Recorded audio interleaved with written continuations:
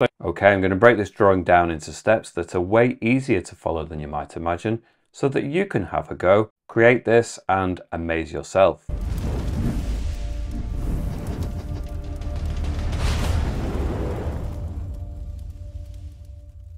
Okay, as explained in the intro, I'm going to teach you about the painting process and techniques, as well as the tools within the app that I'm using, Procreate. But that doesn't mean you couldn't use a different app on a different tablet and still follow along. Having said that, within the app Procreate, I'm using their default A4 canvas, which is 297 by 210 millimeters at 300 dpi. And in terms of the color profile, we're using the sRGB code, the one that ends in 2.1. And it's one of the ones that comes as default within Procreate. In terms of the brushes, I'm going to be using within airbrushing the soft brush and the medium hard brush. And within organic, I'm going to use the rainforest brush. And in terms of the colors, I've already pre-selected a color palette. Each of the colors, if you go to the value section, has what we call a hexadecimal code associated with it in this box. Down in the video description is a list of all of these color codes. You just need to copy them, paste them into this box one at a time, press enter, color will appear here in the top corner, and then you can tap it into the palette area and construct it yourself. Or next to the codes in the description is also a link that takes you to my Patreon page where you can download the color file for free. And Patreon is also the place where you can support this channel and gain access to exclusive content like extended versions of these tutorials. I'd like to say a massive thank you to those people who are supporting me over at Patreon. It really does make a huge difference, so thank you so much. And with all of that said and done, we're going to get started. So the first thing we're going to do is go to the first color on the top row, drag it from a little color circle into the middle of the canvas and let go. And that flood fills the whole canvas and eliminates that white straight away. Now I'll just point out that sometimes the camera that I'm using will distort the colors slightly. I tried to adjust for this in editing, but sometimes there's a little discrepancy between what you see on your screen and what you might see on your iPad, which is why I do provide the color codes. If you want to see a really more accurate representation of what I've created, then you will see that at the very end of the tutorial. I'm going to go for the second color on the top row.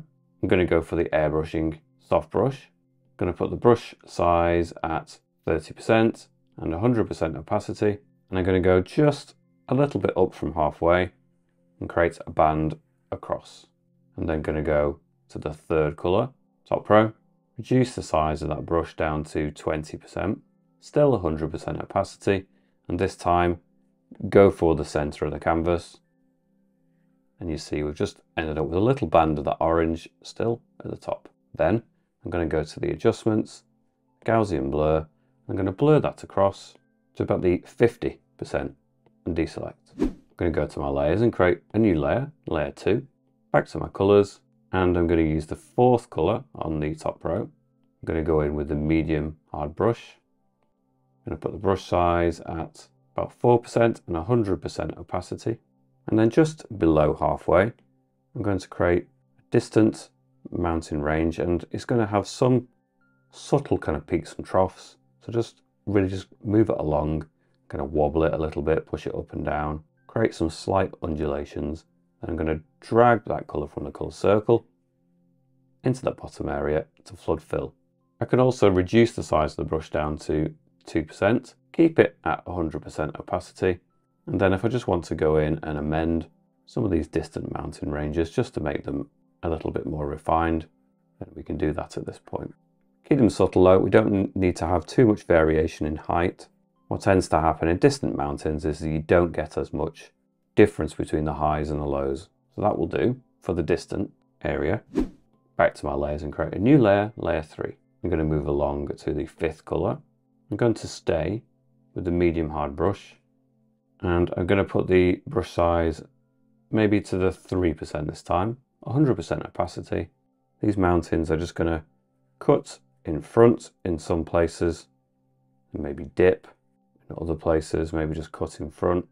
We're just creating some variations. So we'll still see the distant mountains in some areas. And again, just drag from the color circle into that lower area to flood fill. Back to my layers, create another layer, layer 4, back to my colors, and we're going to go for the sixth color. Stay with a 3% size, brush and 100% opacity. We're still using the same brush, so that's the medium hard brush. within airbrushing. And this time we're going to do a mountain range that's a lot closer to us. Something like this. And then we can drag down into that area. Again, flood fill. And we can go back to any of these layers and amend them. For example, layer 3. I think there's a couple of peaks there that just compete a little bit, so you can see. So all I need to do perhaps is go in with the eraser. Set the eraser to the airbrushing medium hard brush. Suitable size, again, maybe 2%, 100% opacity. Just remove some of it, but then I can also go in and add it. So remember which color we were using. We were using the 5th color. We can just go in and fine tune that layer as well. Likewise with layer 4 now, we can go back to the 6th color, and perhaps now we can turn the opacity down to about 40%, and we can do it with one sweep. Don't release the pressure on this movement. If you do it as one movement without bringing the pencil up and just move it across, you can create a kind of tone of mountain that just cuts in there. Again, I've not let go. This is all one movement. Now I can let go of it, and when again you can see it changes and creates a doubling up of that tone.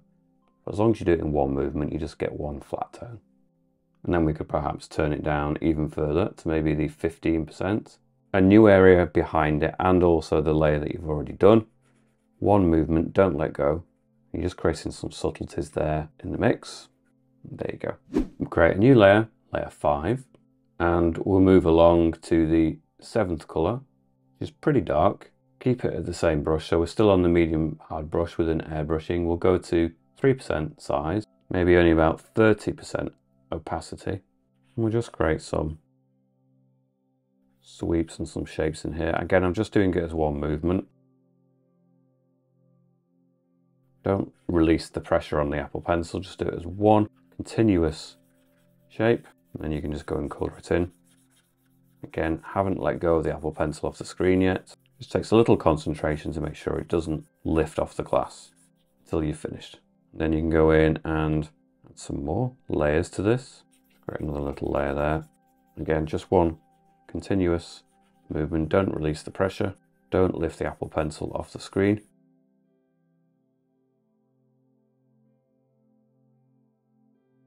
Okay, I'm going to go to my layers and create a new layer, layer 6. And on this new layer, I'm going to use the rainforest brush, default settings, and then I'm going to go for the first color on the bottom row. If you've noticed, I've just added these colors, but don't worry, they are there in the description, codes, and it's there already on the file you may have downloaded, so don't worry about that. So with the rainforest brush, I'm going to put it to about 5% size, 100% opacity, and I'm just going to start scribbling it in at the top to about the halfway up here. And maybe from this side, I'll just blot it in. I want to keep some of the patchiness. I don't want to completely blot out all of the sky. And then down here, I'm just going to start tapping it in for this bottom edge. I want that to be more textured. Scribble, tap, combination of those techniques. And then as we get towards the center, I want it to break apart a little bit more, be a little bit patchier. And it is pressure sensitive too, so if you press on hard, you get larger shapes compared to the smaller taps, and also it's darker or lighter. Blot in this area quite significantly as well. I'm going to turn the size of that brush down to 3%. Just refine some of these areas a little bit more. And then down to 2%. And then we're going to have maybe a bank of cloud that just juts in from this side. Now I'm doing this all in one color to begin with, because then we can use the alpha lock and we can adjust and shift some of these colors around. Now the way that I'm thinking about the bottom of this cloud is it's going to be a little bit more distant, so we can stretch it out. A bit flatter on the bottom and a bit more undulating and kind of round shapes at the top part. And then it can fragment and break up a little bit more towards the center. Again, just some taps, breaks, clumps of cloud that just kind of all feather in here and join together, and then stretch it out again. I'm going to turn the opacity down to about 50%, and then And do something over here as well. Maybe turn that brush down even further. Lowest part of 2%. Just add some more stretched out, smaller textures.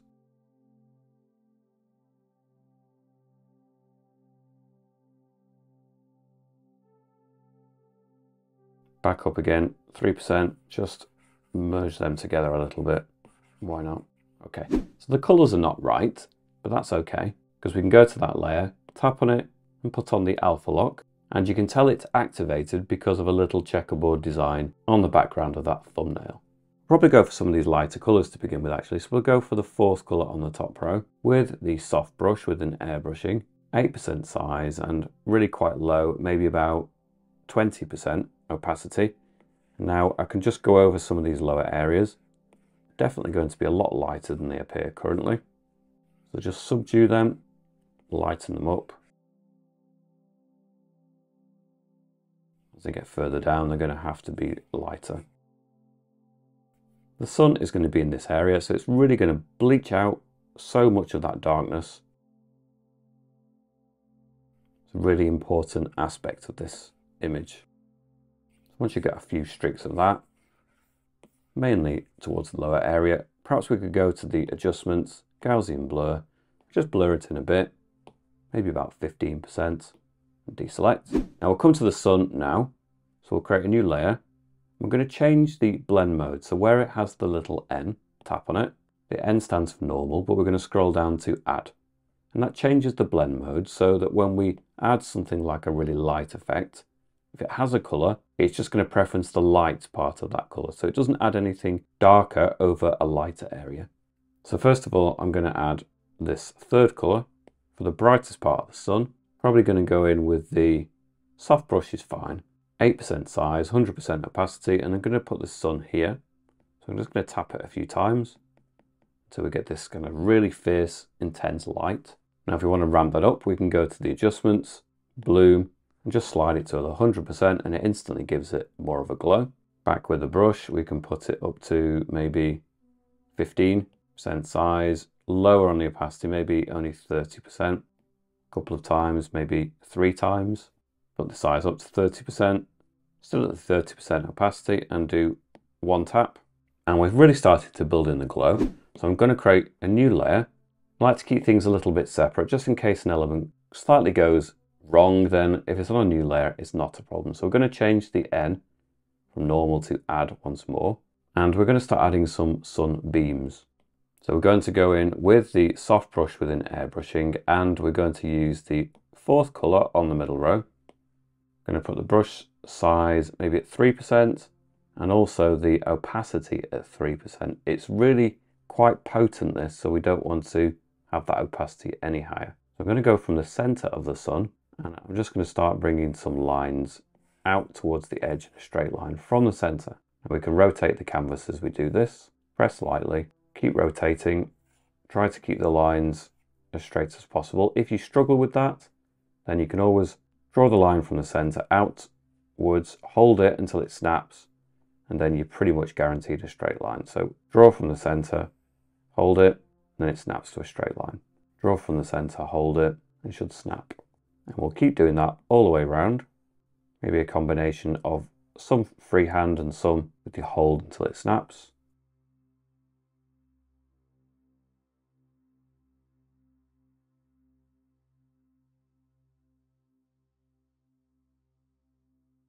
Just takes a few minutes to do this. It's an important part of the impact of this piece. So just take a little time to get these in place. And we could treat those as guidelines in many ways. And then if we wanted to start more freehand building these in, maybe colouring between them a little bit, joining them up. So you have blocks of beams that all work together. I tend to find it's useful to work from the middle outwards. That way you end up putting more of the light towards the center. Then I'm going to go in and just add more of the in-betweens. So it has a little less rigidity. The lines are just a little less absolute.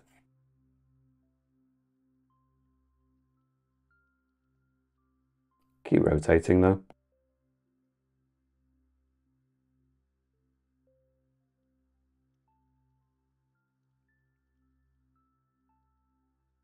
Okay, I'm going to take that layer and slide and duplicate it.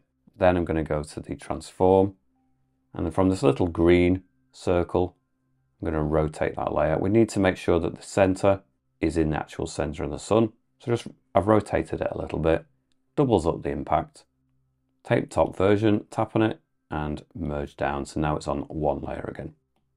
I'm going to stay on that same layer. I'm going to go back in again, 2% size, a little lower on the 2%, and maybe a bit higher this time, 10% opacity. And I'm just going to build out some of the sun rays from the center of that sun a little bit more strong.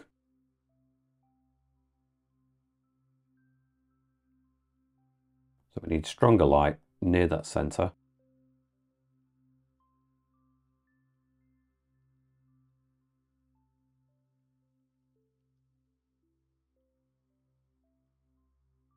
Build some of these lighter ones into the sky.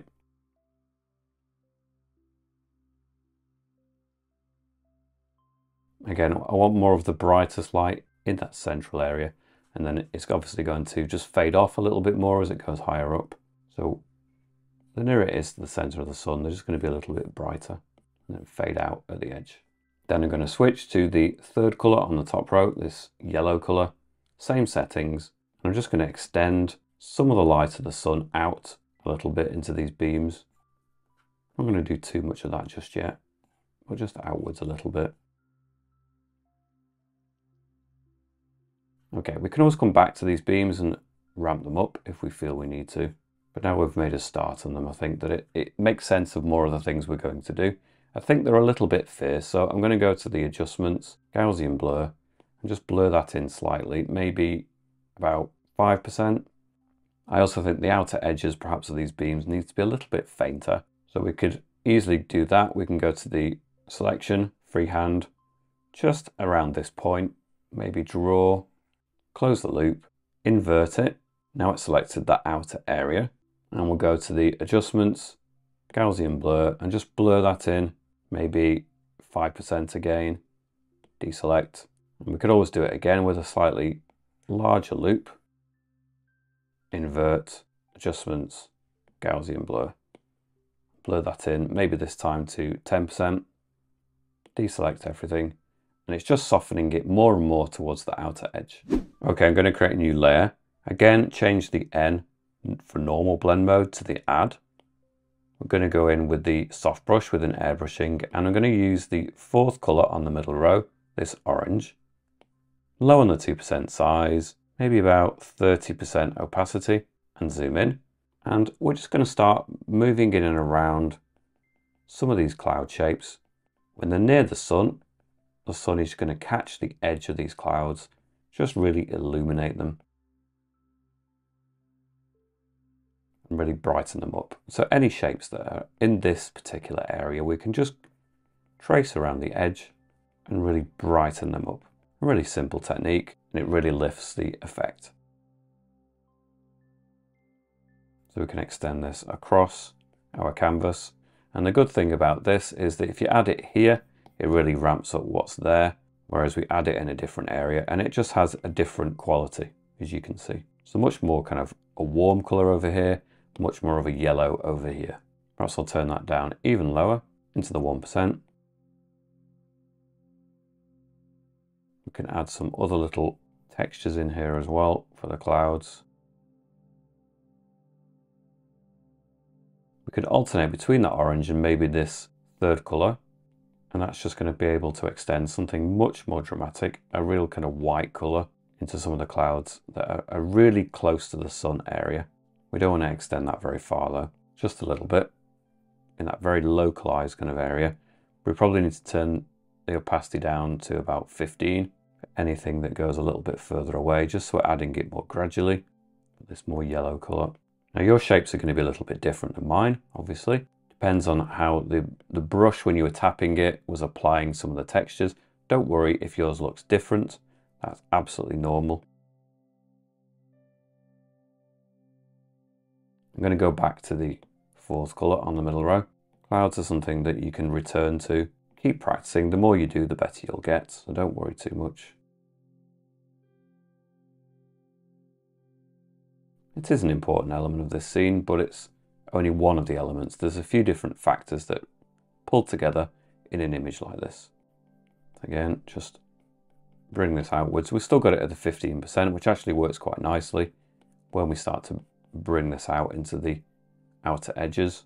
Again, just tap in, dashes, feather this outwards, and it's bringing a nice sort of extra layer of textures, luminosity into some of these even further areas. Again, this orange is really good color because it ranges. You add it in an area that's already bright with the blend mode to add, then it adds a really bright color, but you add it into a darker area and it adds a more subdued color, which is perfect. It really does help in this type of a scene to use the add blend mode. Just extend that across the top edge and the bottom edge of this cloud up here, just tapping it in, tracing in and around some of these shapes as well. So it might cut in a little bit more up here, for example, maybe up here, some of these gaps.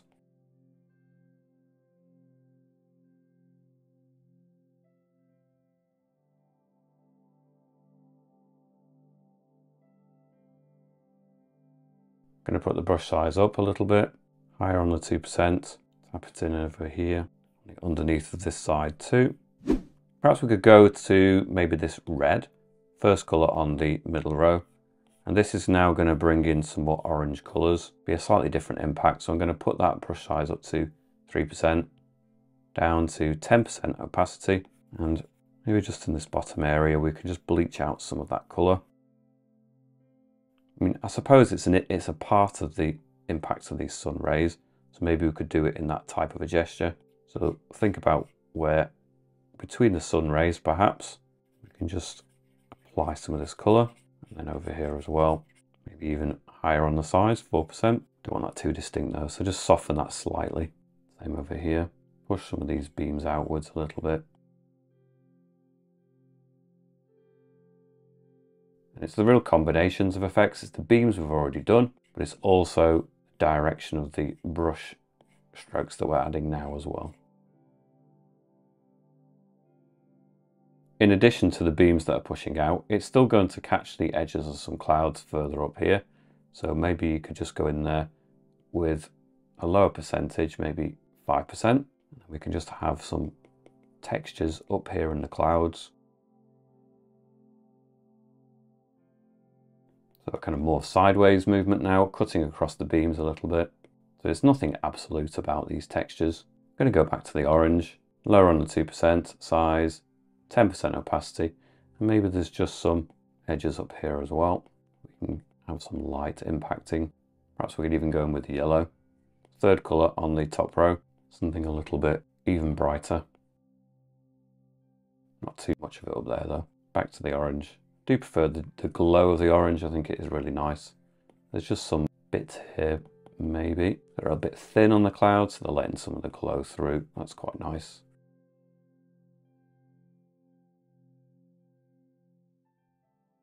Just tap in some of this texture so it pushes a little bit further back. Lower on that 2%, maybe down to the 1. Back up again, 20% opacity, and then we can just really ramp up some of this glow here as well. Just being quite haphazard with this and not tracing now round in a neat line at all. I think sometimes the kind of rougher you are with the textures, then the nicer effect. Just taps and dashes. Nothing overly neat about this at all. Now, if you want to spend a longer time just really fine-tuning and agonizing over it a little bit more, then please feel free to do that. It's just not the way that we work during these tutorials. We're just using slightly quicker approach. I'm just adding a slightly larger brush there, 2%, and then I'm turning it back down again to the 1% for the more refined areas nearer the sun.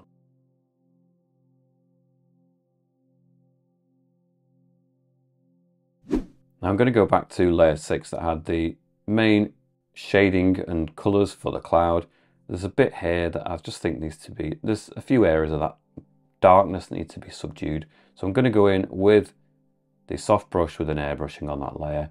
I'm going to go to the first colour that we used on the top row. I'm going to have it at 3% size and only 10% opacity. And I think I just want to subdue it slightly in areas, maybe a bigger brush actually, maybe go for it 5% size. We could just knock it back a little bit more. Maybe this one, just cool it down a little bit, especially as it goes off towards the edge. Have it be a little bit cooler. Brush size up even more, 10%. Cool it up here. I think I prefer that. Maybe go for the 5th colour and just, yeah, blend it in a little bit better here as well. Across here. Happy with that. Now I'm going to go back to some of these mountain areas. It's probably going to go to, first of all, layer 2 and tap on it, go to the adjustments, the Gaussian blur, and it's a little bit sharp in that distance. So now with the Gaussian blur, I'm going to blur it, not too much, maybe just about 2%, softens that edge, and we'll do the same for layer 3. Adjustments, Gaussian blur, and just soften it, maybe that 2%. It's a subtle thing, but it does make a difference.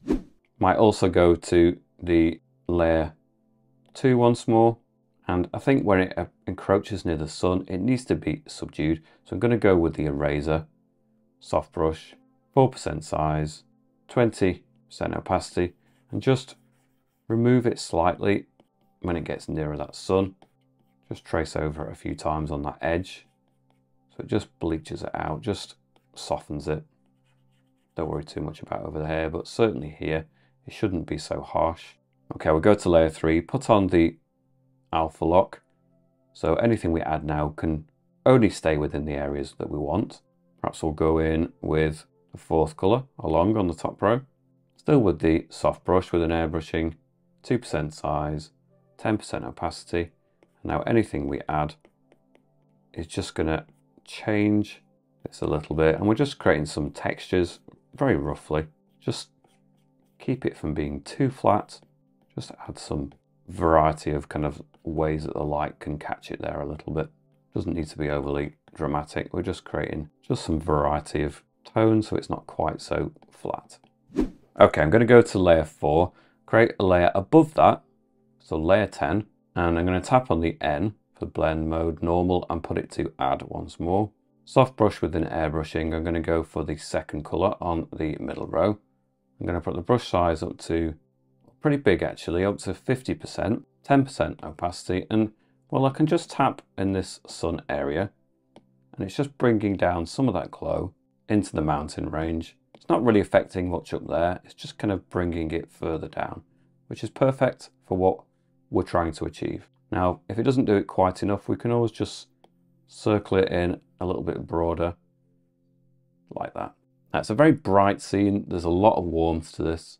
I'm going to bring that brush size down now to the 1%, still at the 10% opacity, and within some of these areas we're going to create some extra lines. There's going to be, especially down here, just some undulations in the landscape. They just catch the light further. So otherwise it was quite a flat area here. We're just adding some more lines across. Just helps bring out a little bit more a sense of a description of what's going on.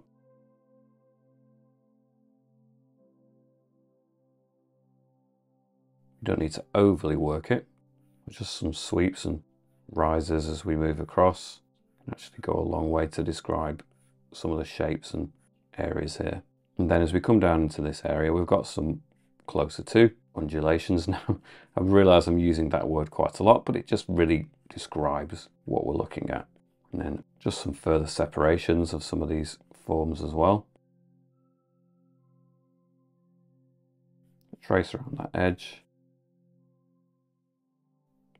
And then also within the flatter areas, just create some more sweeps and textures.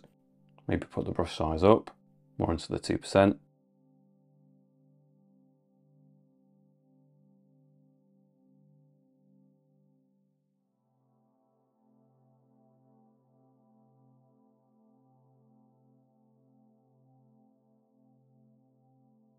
Once you've got some of the larger shapes in there, go in with a smaller brush, so reduce it down to the 1% again, and then just refine any bits that just needs a little bit sharpening up, if necessary, obviously.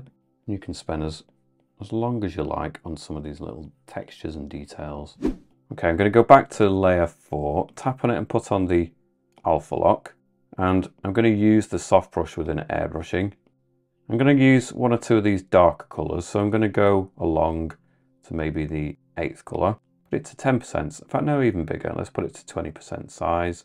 10% opacity, so not too huge.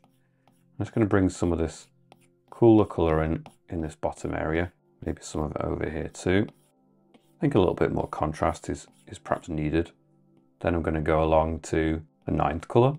Turn it down 10%. Maybe this bottom area needs to be a little bit darker.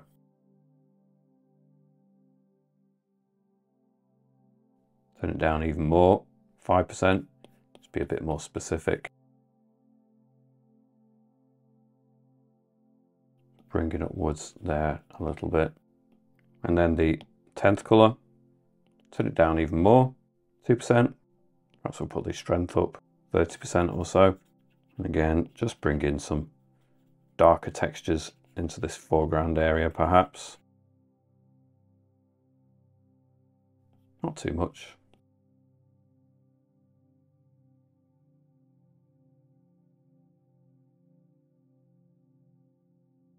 Back up to layer 10, create a new layer above that, layer 11, and I'm going to switch back to the bottom row. So I'm going to go for the first colour on the bottom row, 1% size with a soft brush, 15% opacity. And I'm going to zoom in now, and just within some of these areas, perhaps we've just got some features in here where the light is catching it in a slightly different way. So we've got some cooler colours. We've got all the warm colours where the sun is, and maybe on the other areas of the sky, bits we don't see, there's some cooler colours that just reflect on these shadow sides. So the secondary light is the more ambient light in the sky that we don't really see, but it doesn't mean that it won't have an impact. You'll see the impact more in the shadow areas where the direct sun isn't quite hitting. So we can just add some of this secondary cooler highlight in here as well. That's gone a bit too far, so not too powerful with that. Needs to remain quite subtle.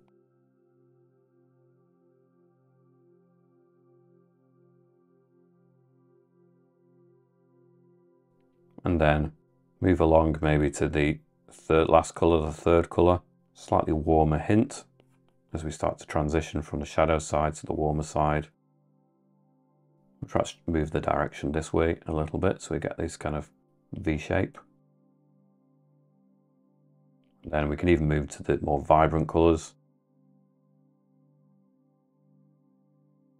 And now that's starting to look like more of a feature. More going on. Then we'll go back to, where are we? We'll go back to layer 10, back in with maybe the third colour on the middle row.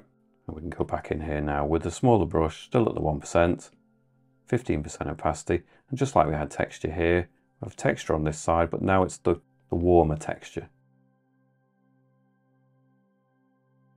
Same kind of ridges, but they're catching the light in a different way.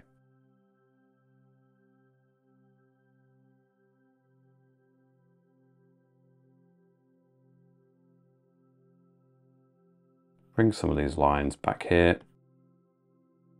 Again, just add some ripples.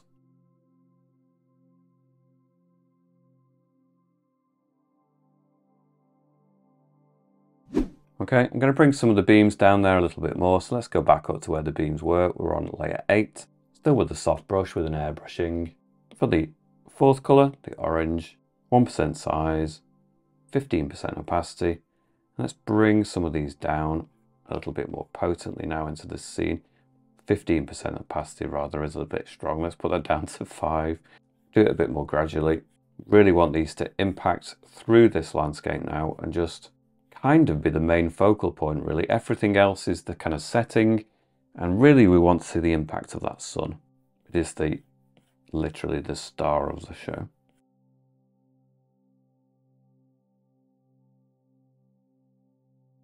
Right, so I'll create a new layer for this, change the blend mode from normal to add again.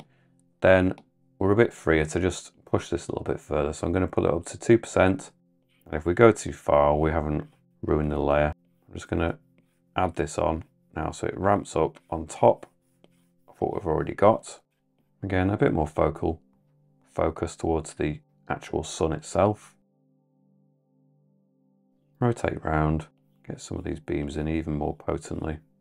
Trace along them to the centre. As I said earlier, sometimes these colours are going to be a little bit off due to my camera. Hopefully not too much.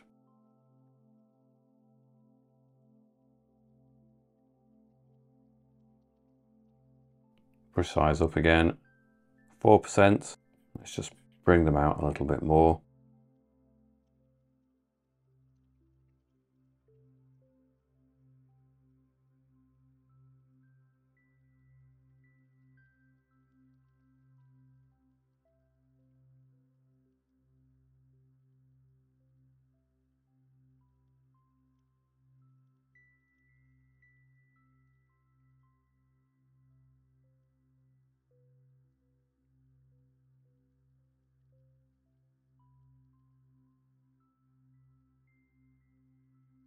Keep rotating, keep zooming out, checking the impact. It's possible I'm overdoing this, and that's fine.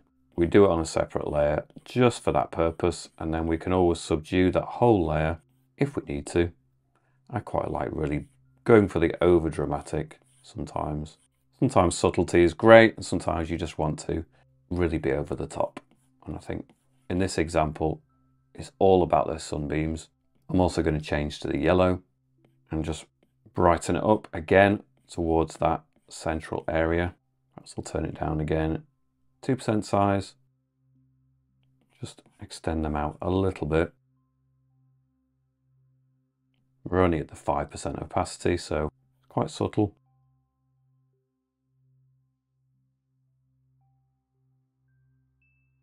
Now, as I said earlier, I'm aware that the camera is going to really change the way that this looks. So don't worry too much if yours looks a little bit different. A few of these lighter beams just cutting through with this yellow.